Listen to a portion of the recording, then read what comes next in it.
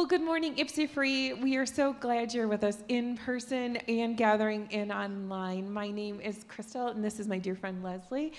And we're so glad that you've joined this hour to learn more about our mission of loving God, loving all people, and following Jesus together. Please take a moment and grab the Connect card that was either handed to you on the way in or online at ypsifree.org/connect. Fill this out, and you can either drop it in our boxes in the back or online again. But this is our way to connect and hear back from you, feedback about your prayers, your praises, things that are just weighing on your heart. Or if you choose to follow God, we'd love to know that as well. Thank you so much. All right, we have some really fun things coming up as a church family. Coming up soon is our all-church camp out from June 21st to 24th. Ooh, I heard a woohoo. Yes, we're going to be doing that there. The fabulous Lindsay Graham is in our area in the back. She will sign you up today. Come on out. You can snooze in a hammock. You can go for a swim. You can roast a marshmallow. You can have fabulous conversation. It's just a time to decompress and spend time with your church family. I'll be there. So come see me. I'll be there too. The highlight of our all-church campout comes Saturday afternoon, normally 5 o'clock. We have our baptism service out at the lake. We have a few different church members who are taking that next step in their faith. If you're interested in doing that, or even just interested in what your next steps of faith are, please go ahead and contact the office. We would love to join you in that. Yes, and about a month ago, we celebrated the mamas. So next Sunday, we're going to celebrate the papas. We are going to have a great, wonderful barbecue right after church. We're going to have hamburgers and hot dogs. We're going to celebrate the men in our lives. We've got some good ones. You know, we celebrate the Heavenly Father. Now we're going to celebrate some earthly fathers. So at this time, we invite you to stand up and worship with us, mamas and papas and everybody else. Oh, it put a smile on my face. We're going to be singing through the Passion of Jesus right now. We're going to be declaring his kingdom in the here and now, and we'd love for you to join us.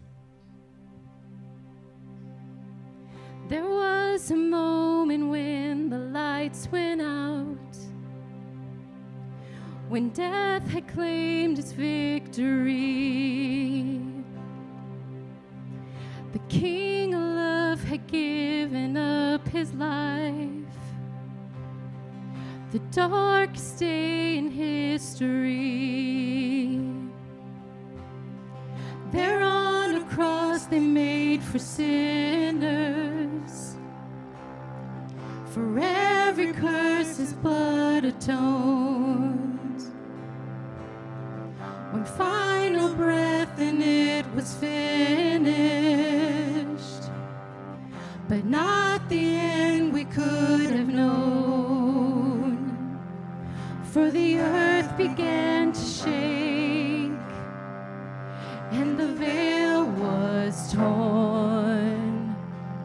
What sacrifice was made as the heavens roared?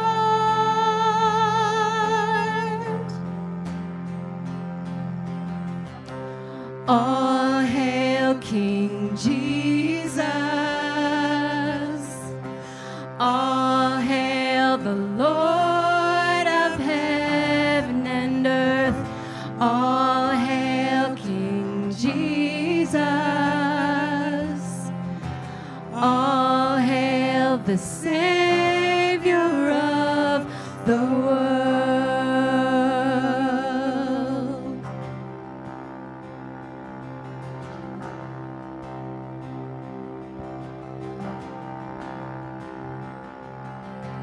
There was a moment when the sky lit up,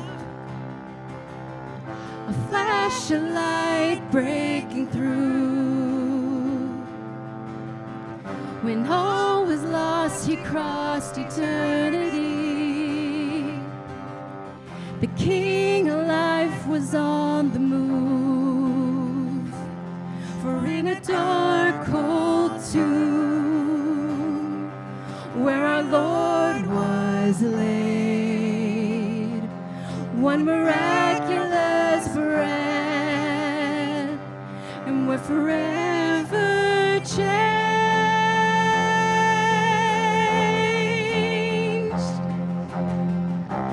All hail King Jesus. All hail the Lord of heaven and earth. All hail King Jesus. All hail the Savior of the world. All hail King Jesus. All hail the Lord of heaven and earth. All hail King Jesus. All hail the Savior of the world.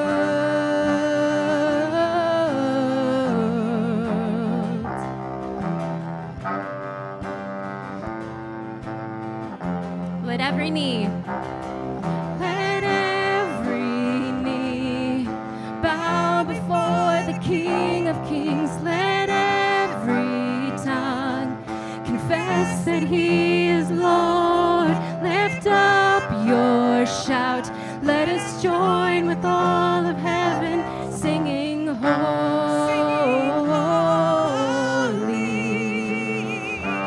singing holy.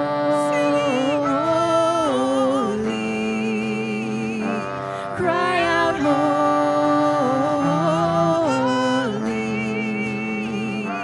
singing holy.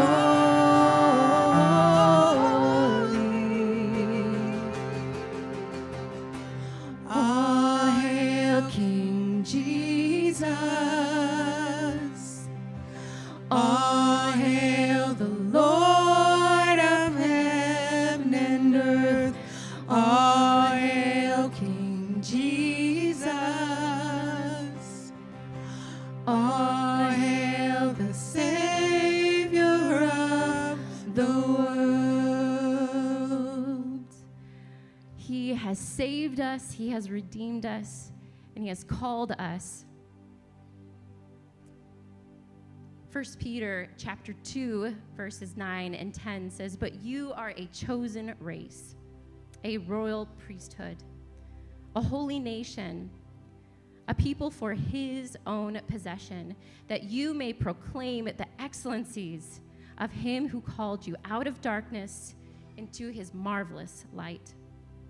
Once you were not a people, but now you are God's people.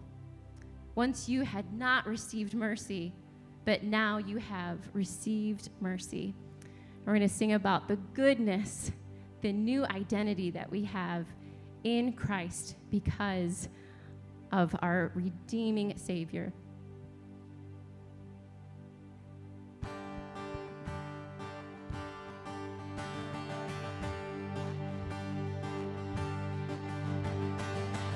Who am I that the highest King would welcome me? I was lost when He brought me in. Oh, His love for me. Oh, His love for me. Who the Son sets free, oh, is free.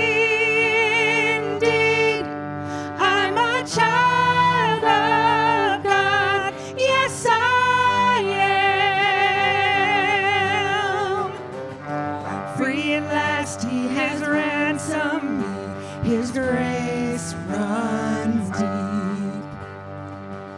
While I was a slave to sin, Jesus died for me. Yes, He died for me. Who the Son sets free, oh, is free indeed. I'm a child of God. Yes, I am in my Father's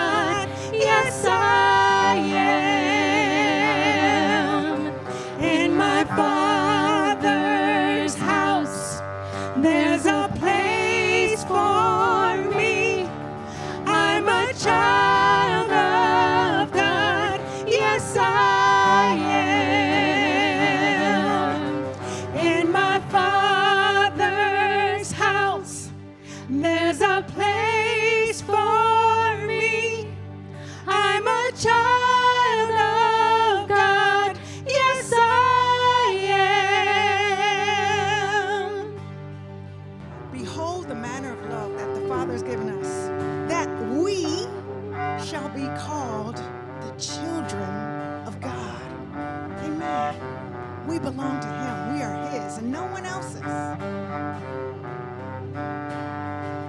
Lord, remind us whose we are. Thank you for calling us, for holding us in the palm of your hand, oh God. Help us walk as we're called. Help us remember. I am chosen, not forsaken. I am who you say I am. You are for me, not against me. I am who you say I am. I am chosen, not forsaken. I am who you say I am. You are for me, not against me. I am who you say I am. I am chosen, not forsaken. I am who you say I am. You are for me, not against me. I am who you say I am. Oh, I am who you say I am. Yes, I am who you say I am. Who the sun sets free, oh, is free indeed. I am a child of God. Yes, I am. In my Father's house, there's a place for me. I'm a child of God. Yes, I am. Amen. Amen. Put your hands together. Give God some glory.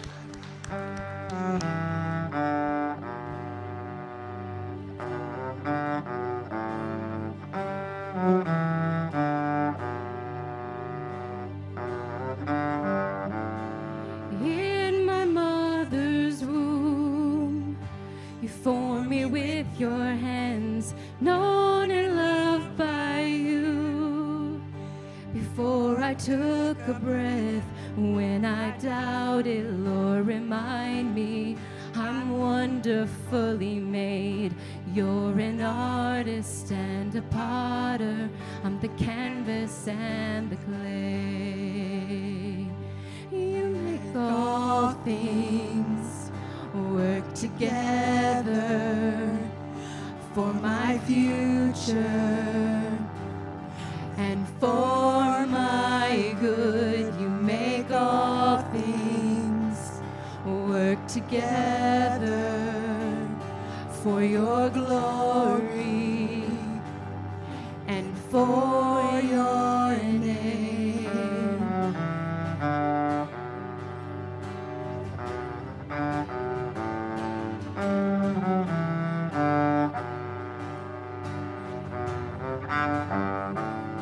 There's a healing light just beyond the clouds.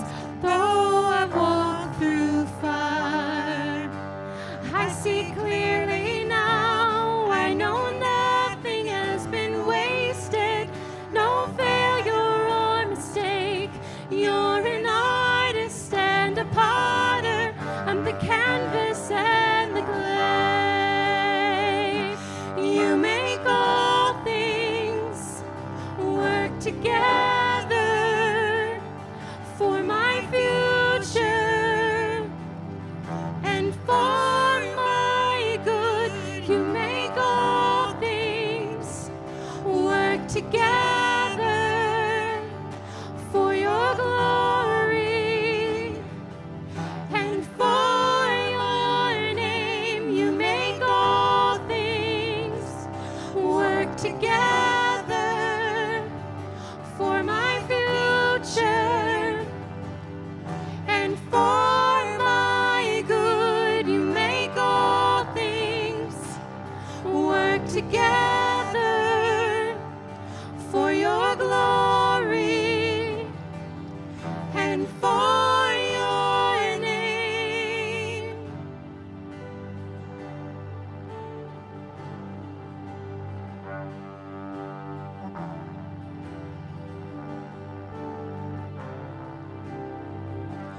When I doubt it, Lord, remind me I'm wonderfully made.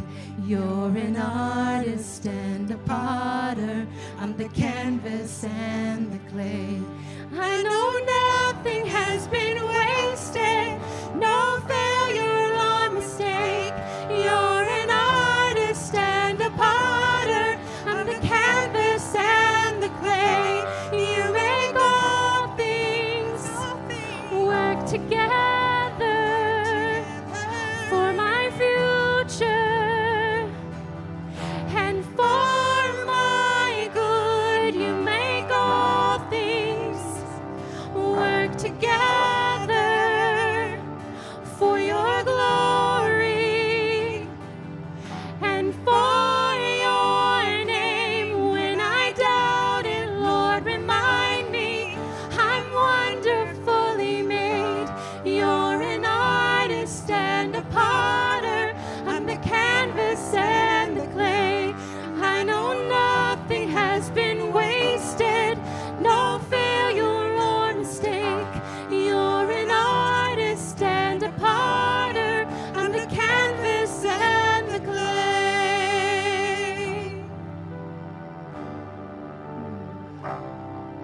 God, we thank you for your love.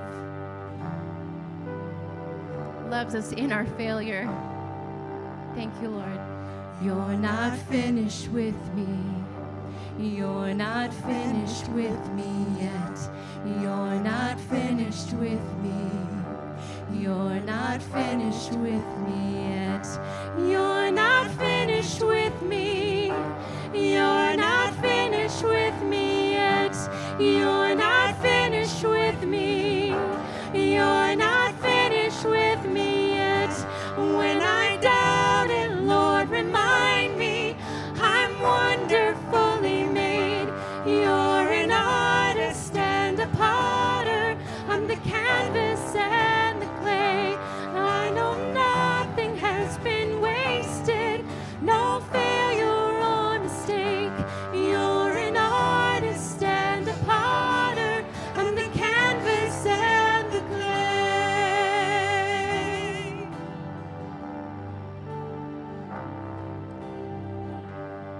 So friends, I don't know about you, has this week been one of those weeks where you have kind of went, you know, it is a Good Friday and you're one of the disciples and you realize that Jesus has just died and you do not know what the next day is going to look like. In fact, everything has come to naught in your eyes.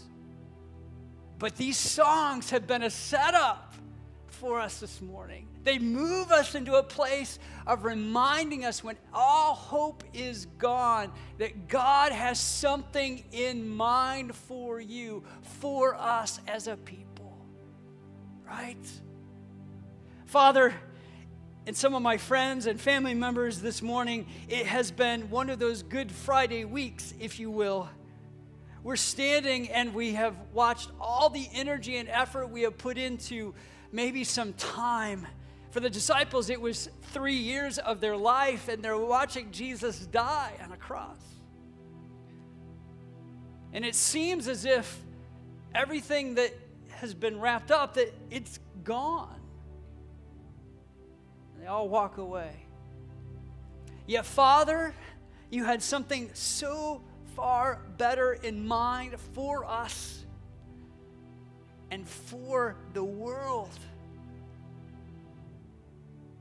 So this morning, remind us of anticipating what's on the other side. We are the chosen people.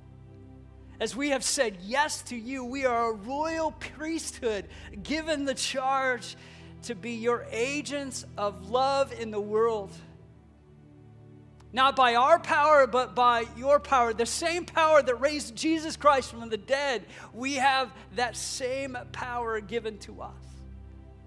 And so, Father, remind us of whatever we think is gone, hopeless, deserted, we're feeling maybe discouraged, that as we are reminded by that last song, we're the canvas and the clay. We are the masterpiece in which you're still writing the story, your story of redemption and restoration, not only in us, but Father, remind us that it comes through us as we live faithfully to you.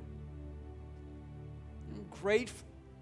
I'm grateful for your Holy Spirit's deposit in us as we have said yes to you. Oh, Father, that you would be honored by the way we walk and live. Father, yet some of us, we're discouraged because of something we've brought in with us. And so we open our hands right now, figuratively, or maybe we need to do it literally in order for us to get it into our hearts and our heads and our very souls. We open our hands and we present those people and those situations to you once again. And we say, oh, Lord, would you take this? Would you take her or him? Would you restore this relationship? As we put our hope in you, we know you're the God of empty tombs. You're into restoration, and so, Father, we give to you whatever it is that's in our hands right now.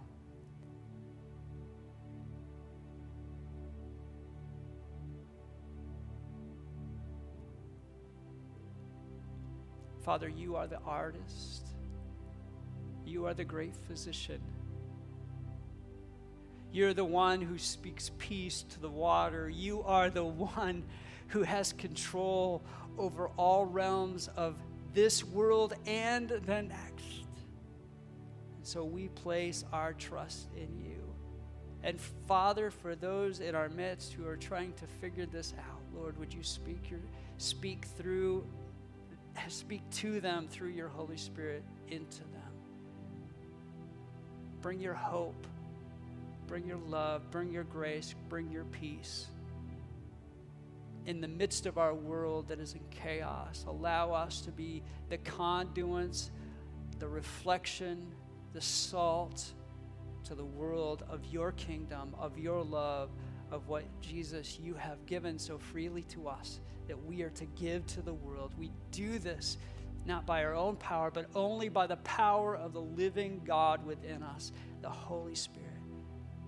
To that we give you all praise, all glory, and all honor. In Jesus' powerful name, amen. You may be seated.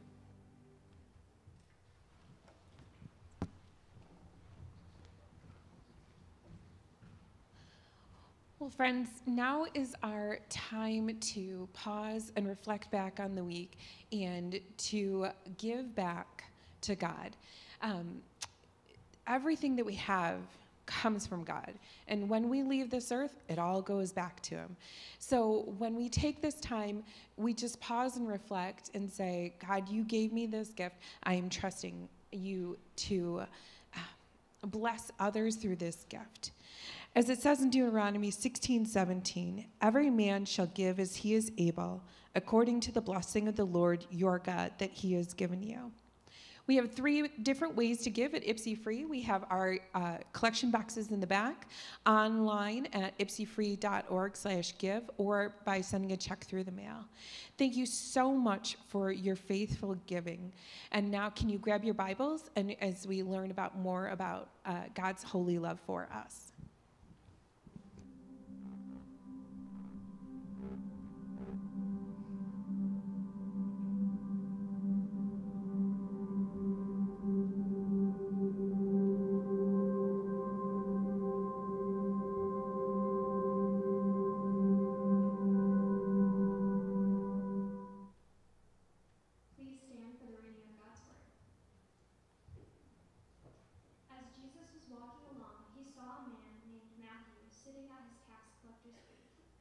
Follow me and be my disciple, Jesus said to him. So Matthew got up and followed him. Later, Matthew invited Jesus and his disciples to his home as dinner guests, along with many tax collectors and other disreputable sinners. But when the Pharisees saw this, they asked his disciples, "Why does your teacher eat with such scum?" When Jesus heard this, he added, "Healthy people don't need a doctor, sick people do." Then he added, "Now go and learn the meaning of this scripture. I want you to show mercy, not offer sacrifices, for I have come to call not those who think they are righteous, but those who know they are sinners." This is God's word. You may be seated. Thank you, God, for the word you have given to us. How's everybody today? Who said awesome? That's great. That's great. Glad you're here this morning. Well, if you haven't heard already, we are a people who love God, love all people, and follow Jesus together. And you hear this, say this probably week in and week out, multiple times in a service. You read it in many of our communications that we send out. But how does this look? What does this look like? How does a community of faith live this out? Well, let me give you a few ways over the last couple of weeks. Most of them land in this week. And you can find these amongst your fellow believers here. We have a Jesus follower in our community who has been meeting with a friend faithfully for weeks, months, who is in the midst of deconstructing their faith. Can I just tell you that this fellow follower sits with this person and listens to this person and prayerfully attends to her compassionately. You remember what we learned last week about the word compassion? Compassion is the conviction of Jesus in our hearts to do something with action. We step into love and we go, you know what? They can't do this alone. Now, this person is desirous and is praying that they rebuild their faith. But my guess, friends, as we consider loving God, loving all people, and following Jesus together, you have friends around you who are doing exactly the same thing. They had a faith at one time, and they're deconstructing their faith even as we speak, knowingly or unknowingly, and they need a fellow follower to sit with them, to listen to them. They may not even need you to preach at them, if you know what I mean, but they need you to be their friend. Is that the mission that Jesus has called us to be about? That's, by the way, it's not rhetorical. Is it? Absolutely. Absolutely. This last week, Esterbrook, school right across the way, Ypsilanti schools, we've adopted them and they've adopted us. We love the reciprocal relationships. This means for us that we are friends of the students, the staff, and at times the activities which arise and take place. So we try to treat them to the staff to lunches, because they're attempting to create an atmosphere in their school so kids can learn, and an atmosphere where parents can then bring their children and be encouraged about that environment. And I get it. Some of us are parents and we're trying to navigate schools and teachers and all of that. And we have students, but we come alongside and become friends for all of those. A few weeks ago, we were able to provide a lunch for them, the staff, when the opportunity arose. And this last week, I'm grateful to say that they had a field day, and we kind of sent this out on our Facebook page. Some of these things happen spontaneously on a Facebook group, and somebody stepped in to go help out with field day. Can I tell you, can I ask, and it's not rhetorical, I really want to hear you, is this the mission that Jesus has called us to be about? Yeah, it's to love God. Love all people and follow him together into the world in which we live when we have the space and place to do that. So maybe you're interested in those spontaneous opportunities that we have to arise from time to time, and social media is a place where you go. If it's not, that's okay, and I would probably agree with you that it's okay not to be a part of it. But if it is, you need to be a part of the Life in Community group, because that's where people we post and other people in that group post from time to time opportunities to love all people in these ways. So that's just one of those places. And you may not know, or you may not heard, and if you didn't, you're not reading or seeing, I'll just be honest, that we have been partnering with Aid and Milan to distribute food in Ypsilanti through the school and here. And we just want this to be an opportunity that we can see a felt need.